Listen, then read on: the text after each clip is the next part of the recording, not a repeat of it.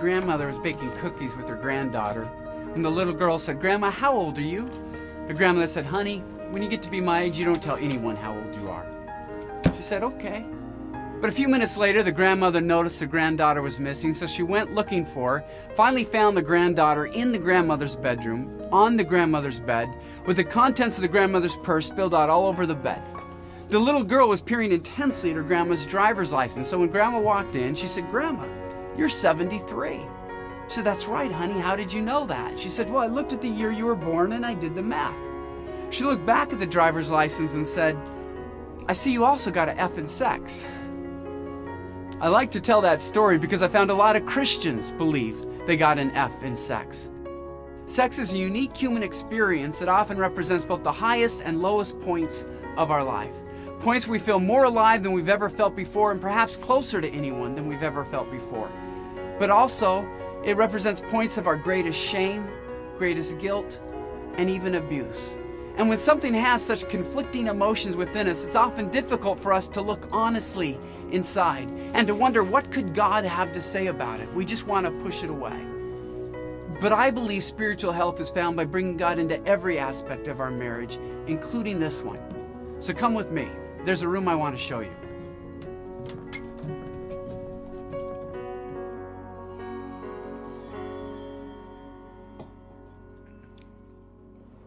I can think of no more appropriate place for this discussion than right here in the bedroom.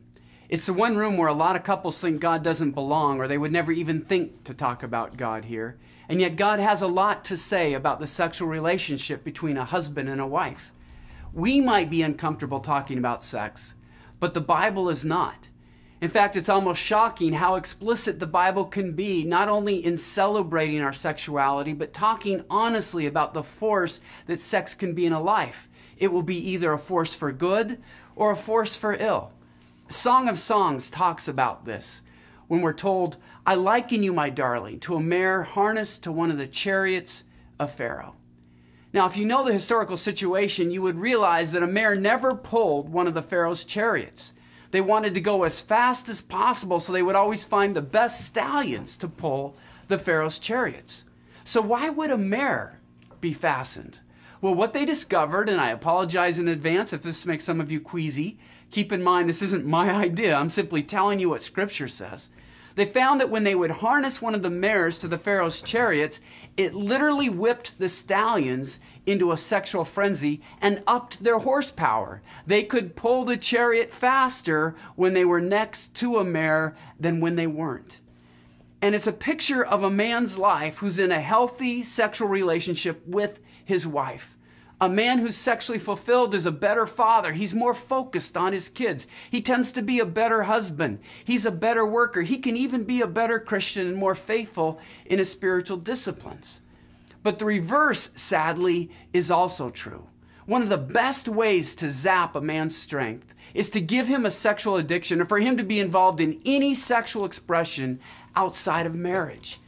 He spends less time with his children. I talked to a man one time, and he realized things had gone way too far when he was trolling on the internet for images, and he heard his family coming home earlier than expected, and he literally regretted that his family was home. Whenever we regret seeing our family come home, we know our priorities have become twisted. I remember talking to another man, a professional in a very respected profession, and he was talking to me about how it was so difficult for him to finish a task at work. We kept trying to talk about several causes and then finally uncovered what was really going on. He eventually admitted that he could spend 20 to 30 hours a week, again, trolling the internet for images. So of course he wasn't able to finish the task at work. Just as a sexually fulfilled man has energy to focus on family and work, a sexual addiction pulls us away. The very thing that God designed to preserve our hearts and cement our affections at home with our wives, protecting our children, Satan would use to pull us away from being effective workers, from being involved husbands, from being caring fathers or caring mothers. In fact, the Bible presents sexual fulfillment as a blessing and a prayer. In Proverbs 5:18 through 19, we read, "May you rejoice in the wife of your youth, a loving doe, a graceful deer. May her breasts satisfy you always. When you look in the Hebrew, that passage, may you ever be captivated by her love, has a real intense sense about it. In fact, 2 Old Testament commentators have likened it to a morally permissible love ecstasy. What they're saying here is that it's a picture of a man who was literally struck dumb at the sight of his wife's naked body. Maybe she's walking out of the shower or she's crawling into bed. At that moment, she is all that exists for him. A nuclear bomb could go off next door and he might not even see it because he's so enthralled with her beauty. And the Bible presents this as a blessing and a prayer. May you ever have this. May you rejoice in this. This is God's will for you. As shocking as it may sound to some of us, God doesn't turn his eyes when a married couple goes to bed. There's nothing shameful about it. There's nothing naughty or sinful about it. It's what God designed. It's what God blesses. And it's what his word celebrates. So in this session, I want us to talk about how we can gain the spiritual benefit of a very physical relationship, the sexual relationship between a husband and a wife. The first thing I want to talk about is how sex can be a powerful force for intimacy between a husband and a wife. If you were to scope a male brain and a female brain with a number of the instruments that neurologists use today, you would understand that women have up to 10 times more oxytocin coursing through their brain than the average man. Oxytocin is a loyal bonding chemical. It's why women often connect relationally so much better than men do. It's why you often see women at a Starbucks, for instance, looking in each other's eyes with all of the empathy, or why women often bond with children more quickly than a man might bond with his child. You don't usually see men staring in each other's eyes like that. When us men get together, we tend to be hitting something or shooting something. You know, we're hitting a golf ball or shooting pheasant or deer. But there's one time in a man's experience when his levels of oxytocin actually reach that of his wife's. And that's immediately following a sexual encounter. Women, why do your husbands want to have sex with you so often? Whether they realize this consciously or not, the reality is they never feel closer to you than immediately following the sexual encounter. Now, you might wish it wasn't that way. You might wish your husband felt closest to you after he fixed the garbage disposal, or maybe after he came home from a frustrating episode at work and spent 45 minutes talking about his feelings and how he felt discounted by his boss and dismissed by his coworkers. But I'm sorry, I didn't create your husband, God did, and this is how God created your husband. And in many ways, I think it's a brilliant design that God has given men a hormonal motivation to stay intimate with their wives. Because any wise husband will understand that to be sexually active with our wives, we need to be relationally aware. We need to be relationally connected as well. We're not altruistic beings by nature. In fact, we're sinful, rebellious, and independent. So God has given us a very physical urge to keep the spiritual and relational and emotional intimacy of our marriage intact and growing. It's a brilliant design that we can use sex as a tool to renew our affection for each other. Because just as we discussed in earlier sessions that the romantic attraction fades, this is one thing that God has designed that renews our attraction for each other, that renews our commitment, our sense of celebration, and our sense of enjoying each other. A second way that sexuality can be so spiritually formative in our life is that it can build in us the spirit of giving. Now, in many cases, giving is a last thing that's a part of sexuality, and that's very sadly the case. I have a friend who probably has the cleanest sexual history of any man I've ever known. He grew up in a strict religious tradition where boys and girls would never swim or dance together. So on the day he got married, he had kissed only one woman other than his future bride, and that was his mother.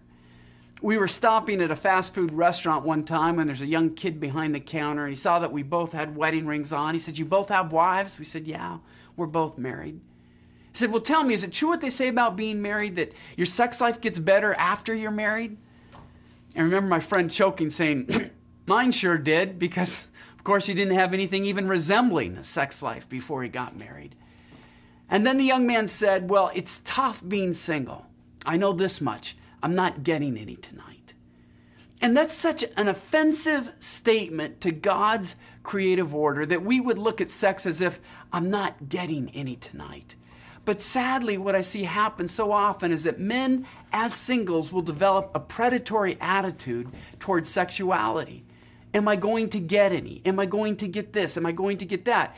And then they bring that same attitude into marriage and poison their relationship with their wife because it becomes all about a demand. It becomes all about an expectation. They never think of it as a gift that they can give to their spouse.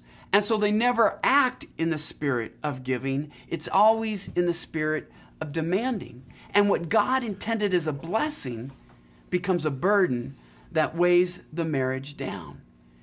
I believe that God created sex as a gift that we can give to our spouse that no one else can give. That creates a sense of loyalty, a sense of exclusiveness. It's a gift to be given. But because of that, it also brings up an element of power within a marriage. That's the power of denial. It dawned on me one time that the only sexual experience my wife can enjoy is the sexual experience I choose to give her. Anything I deny her, by definition, as a Christian, becomes an absolute denial. If I say I'm not available, it's not as if there's somewhere else she can go. If I say you can shop on this shelf but not that shelf, it's not like she has any other options. And because of the power of denial, power can become a real problem within many marriages, because that old adage about how power corrupts and absolute power corrupts absolutely is as true in the marriage bed as it is anywhere else. But the Bible gives us a lot of guidance about how we should responsibly, generously, in a godly way, handle any power that is given to us. We're told in John chapter 13, that's the story of the Last Supper, that Jesus knew full well all power in heaven and earth had been placed under his feet. And then how did Jesus use that power? Well, Scripture tells us that he got up from the table, wrapped a towel around his waist, and he washed the feet of his disciples. Now, one of those disciples still present, we know this from the chronology of the Gospels, was Judas, the man who was about to betray him. And yet here is Jesus, fully knowing what Judas was about to do, and still taking Judas's dirty feet into his lap, and with his own hands rubbing the dirt off of Judas's ankles and around his feet and from his toes. Can you even imagine Jesus sitting there, sort of twisting Judas's ankle or pulling apart his toes, saying, I know what you're about to do? We can't even imagine that, can we? And Jesus gives us a model here, how we are called to act generously, to use any power given us to invite people into relationship, not as payback, not as trying to score points or make a statement. The stereotype is often that the husband wants sex more often than the wife, and there's some physiological reasons for that.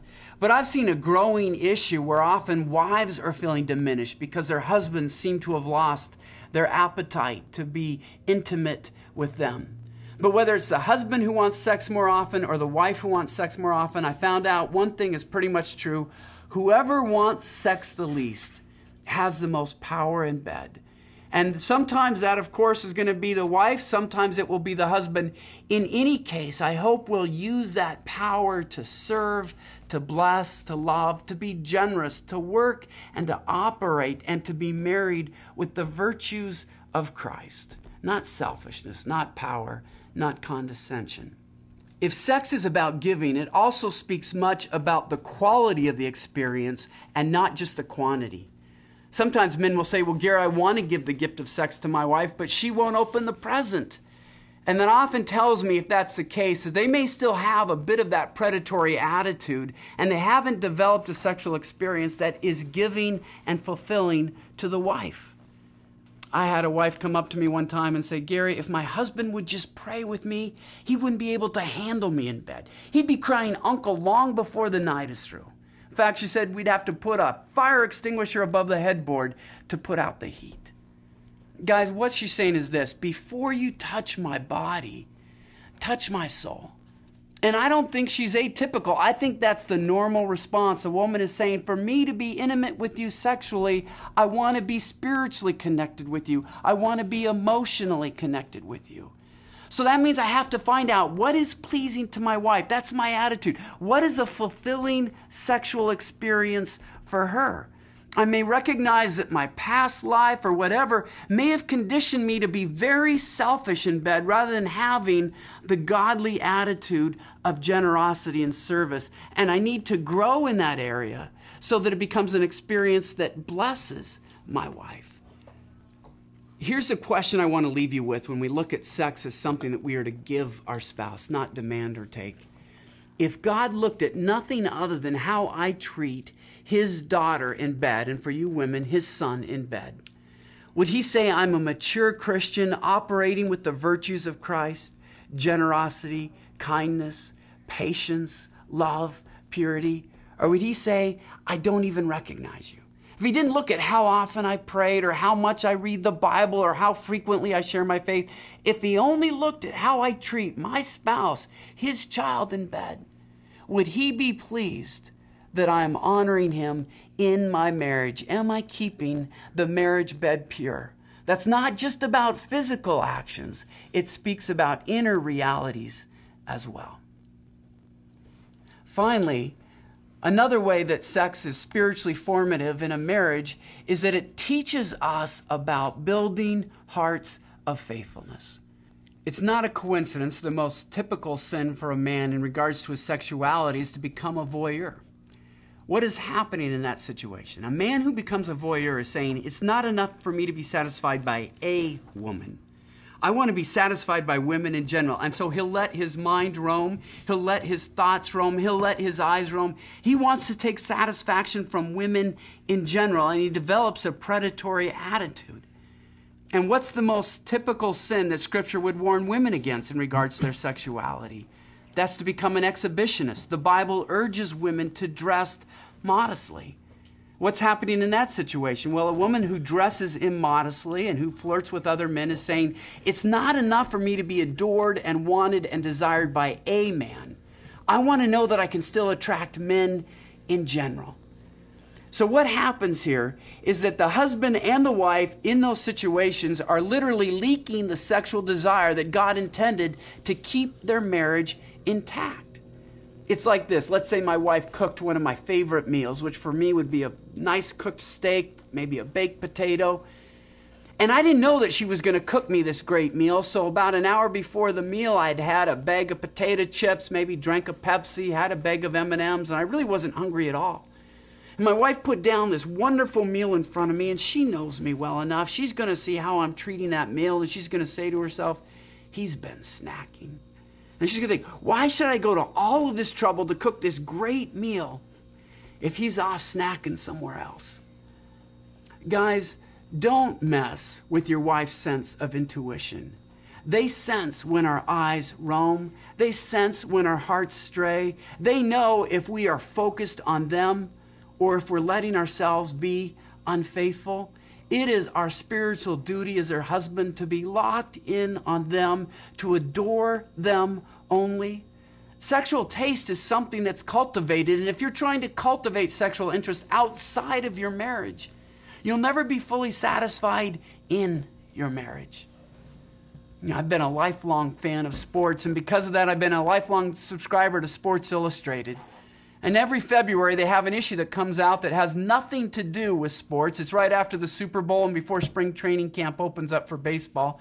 It's the famous swimsuit issue, which now you can ask them not to send and they won't. But I remember in previous years when that would arrive, and Sports Illustrated arrives at our post office box, and my wife and I have pretty much a routine where I'll usually pick up the mail and I leave a pile in the kitchen and my wife goes through it because she deposits the checks or pays the bills. And then she leaves me the letters that I need to answer. Well, I remember Sports Illustrated being in there one year, and I left everything in the kitchen. A couple days went by, I didn't think anything of it. And then I went down to my office one morning, and over my keyboard was draped this. It's the back page column for Sports Illustrated. It used to be written by Rick Riley. And my wife walked into my office, and I held this up, and I said to Lisa, Lisa, what's this? She said, oh, that's the Sports Illustrated swimsuit issue. I remember saying, it seemed to me a little thicker when I pulled it out of the mailbox. And she said, yeah, but I thought that's all you really needed to know. Well, you know what? Here's why I applaud her actions. She's saying, Gary, I will give myself to you unreservedly, but I want you to focus only on me. Biblically speaking, that is the only pathway to satisfaction. The husband giving himself unreservedly and faithfully to his wife. The wife giving herself unreservedly, faithfully, and generously to her husband. And when we do that, wonderful things happen to us inside.